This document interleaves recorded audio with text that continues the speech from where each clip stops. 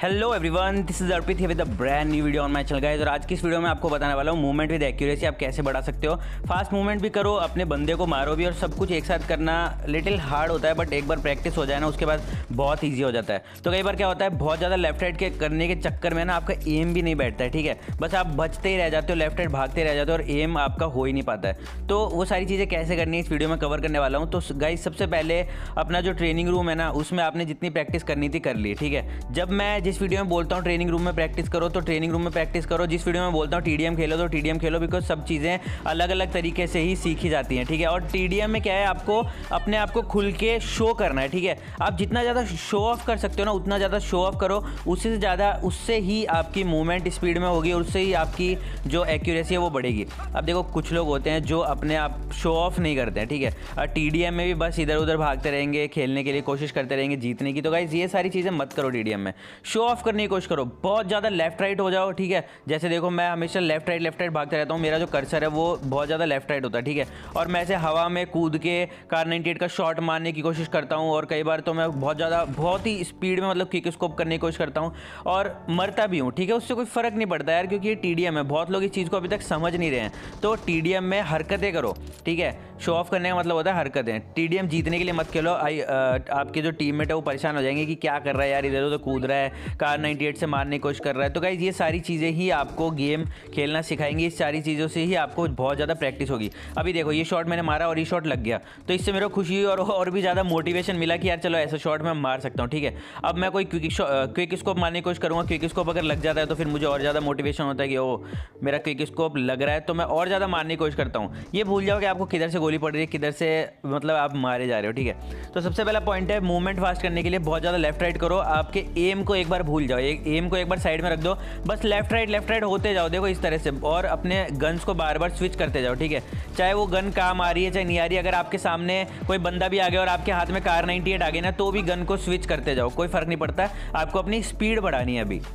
दूसरा पॉइंट है pre fire. देखो कहीं पे भी लगे ना आपको कि वहाँ से बंदा निकलेगा तो प्री फायर करो भाई। टीडीएम में आपको गोलियाँ बहुत मिल जाएंगी टीडीएम में, और टीडीएम में गोलियों की टेंशन मत लो। अब देखो यहाँ पे मैंने फालतू का यहाँ पे कार 98 चलाया, वो बंदा लेटा हुआ था, बट मुझे गन स्विच करनी थी, इसलिए मैंने गन स्विच की और मैंने उस बंदे को मारने की कोशिश की। अब चाहे हाथ में कार 98 थी चाहे कुछ भी थी, उससे फ़र्क नहीं पड़ता। तो 2 पॉइंट यहाँ पे कवर हो चुके हैं। फास्ट मूवमेंट करते जाओ, एम को मत देखो, ठीक है। अभी देखो मैंने इस बंदे को एक कार 98 का शॉट दिया, उसके बाद M4 का दिया और उसके बाद ये मर गया। अब मैं चाहता तो यहाँ पे क्या है, आपको दिखाने के लिए अच्छे शॉट्स भी डाल सकता था, ठीक है। मुझे कुछ फर्क नहीं पड़ता, मैं आपको अच्छे से शॉट डाल के पॉइंट टू पॉइंट बातें कवर कर देता, बट मैं यहाँ पे पूरा गेम प्ले दिखाने वाला हूँ, बिकॉज मैं बताने वाला हूँ कि कोई भी परफेक्ट नहीं होता है, सब अलग अलग हरकतों से ही सीखते हैं। अभी देखो मैंने यहाँ पे क्विक प्रोन किया गन स्विच करते ही, और उस बंदे का पूरा एम खराब हो गया और मैंने ईजिली उसे मार दिया। तो ये सारी चीज़ें आप प्रैक्टिस करोगे तो ही आएंगी। अब देखो मैं भी हर बार अलग अलग चीज़ों की प्रैक्टिस करता हूँ और फिर जाके ये चीज़ें मेरी ट्रेनिंग रूम में और मैं प्रैक्टिस करता हूँ, फिर जाके ये चीज़ें मेरी क्लासिक में निकलती हैं। तो अब देखो मैंने सामने वाले बंदे को क्विक कार 98 का शॉट दिया और राइट से मुझे मार दिया, तो कोई फर्क नहीं पड़ता, बस प्रैक्टिस करो। तो 2 पॉइंट यहाँ पे कवर हो चुके हैं। तीसरा पॉइंट मैं आपको बताने वाला हूँ गन स्विचिंग का, जो कि आप पूरी वीडियोस में देख चुके हो। तो डायरेक्ट चौथे पॉइंट की तरफ बात करते हैं। Always go for quick scope, ठीक है। अब क्विक स्कोप मारो, चाहे वो शॉट लगे चाहे ना लगे, इससे क्या होगा, आपकी स्नाइपिंग की प्रैक्टिस होगी। अब देखो लोग बोलेंगे कि टीडीएम में मैं बहुत क्विक स्कोप मार लेता हूँ, तो उसका मतलब ये नहीं है कि स्नाइपिंग क्लासिक में भी ऐसे ही करें, ऐसी स्नाइपिंग क्लासिक में भी हो पाए। तो गाइस मैं बता दूं कि अगर आप टीडीएम में क्विक स्कोप मारना सीख रहे हो ना, तो क्लासिक में आपका क्या होगा, आपकी जो स्पीड होगी ना, जो आपका रिफ्लेक्सेस होंगे वो फास्ट हो जाएंगे। मैं ये नहीं कह रहा क्लासिक में भी आप क्विक स्कोप मारने लग जाओगे, बस क्लासिक में आपके जो रिफ्लेक्सेस है वो बहुत ही फास्ट हो जाएंगे, क्विक स्कोप नहीं तो जो आपका स्कोप का पहले टाइम था ना वो बहुत ज़्यादा रिड्यूस हो जाएगा। समझ रहे हो आप इस चीज़ को।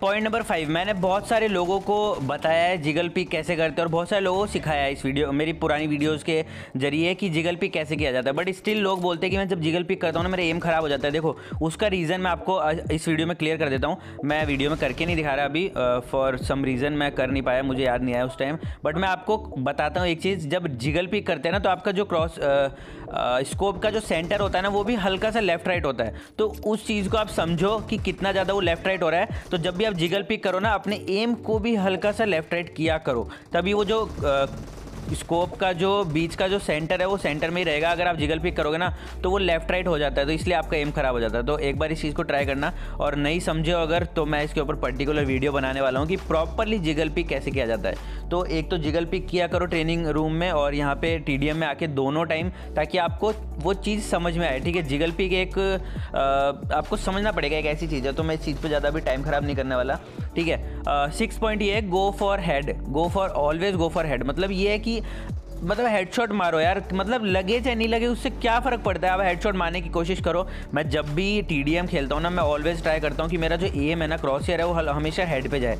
कार 98 का भी हेड पे जाना ज़रूरी है। ठीक है, और उसके बाद जब आप गन स्विच करते हो M4, उसका भी हेड पे जाना ज़रूरी है। ठीक है, अब मैं यहाँ पे देखो हरकतें कर रहा हूँ फालतू की, बिकॉज मुझे सीखना है। ठीक है, मुझे अभी सीखने से मतलब है, ये मेरा फेस जो है वो सीखने वाला चल रहा है। तो अब वो चीज़ काम आए चाहे ना आए, बट सीखना बहुत इंपॉर्टेंट है। तो अभी मैंने देखो क्विक प्रोन किया, बट वो अभी काम नहीं आया। बट स्टिल मैं इस चीज़ की प्रैक्टिस करूँगा तो ये मेरे मसल मेमोरी में बैठ जाएगा, और जब भी मुझे ज़रूरत पड़ेगी मैं कम से कम क्विक प्रोन कर तो पाऊँगा। अब आप लोग क्या है, वो बटन ही नहीं दबाते हो आप लोग ट्रेनिंग रूम में। अब देखो मैंने यहाँ पे प्री फायर किया, तो ये सारी चीज़ें मसल मेमोरी में बैठ रही हैं। ठीक है, अपने आप की कौन बंदा कहाँ से निकल सकता है और कहाँ पे हमको प्री फायर करना है, कहाँ पे क्विक प्रोन करना है, कहाँ पे क्विक स्कोप मारना है, कहाँ पे गन स्विच करनी है। तो सारी चीज़ों की प्रैक्टिस है ना, वो बहुत अच्छे से हो जाती है।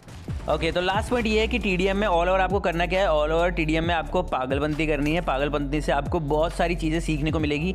और देखो, पागलपंती करने का ये मतलब नहीं है कि आप मतलब सिर्फ एक ही एक चीज़ बार बार कर रहे हो। ठीक है, मैं ये नहीं कह रहा कि आप बस एक ही एक चीज़ बार बार करो। पागलपंती करने का मतलब ये है कि आप कहीं पे भी पीक करके मारो, चाहे वहाँ पे बंदा हो चाहे नहीं हो, जस्ट आपकी पीक की प्रैक्टिस होगी।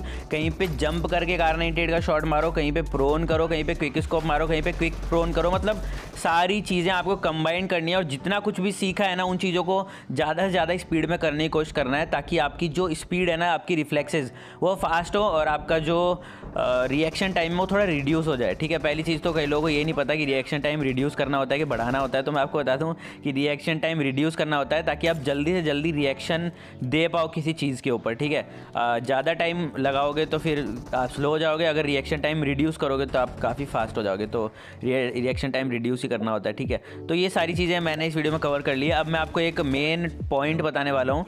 मेन पॉइंट ये है कि आप FPP नहीं खेल रहे हो। अगर अभी भी आप FPP नहीं खेल रहे हो तो बहुत बड़ी गलती कर रहे हो, बिकॉज FPP से आपका रिएक्शन टाइम काफ़ी ज़्यादा रिड्यूस हो जाता है। आप कभी भी स्क्वाड TPP सैनोक खेलो, सॉरी स्क्वाड FPP आप सैनोक खेलो, उससे पता है आपको क्या फ़ायदा होगा।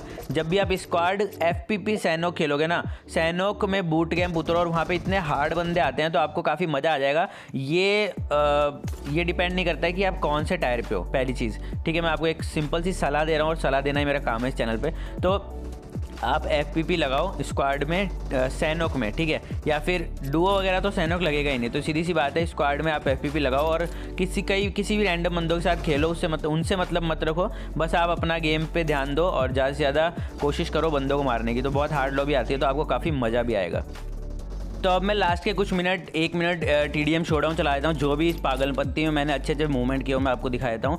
और अगर आपको वीडियो अच्छी लगे तो please give a big thumbs up on this video. और अगर अभी तक आपने सब्सक्राइब नहीं किया तो just click on red subscribe button down below for more awesome videos. सो अब चलते शोडाउन की तरफ।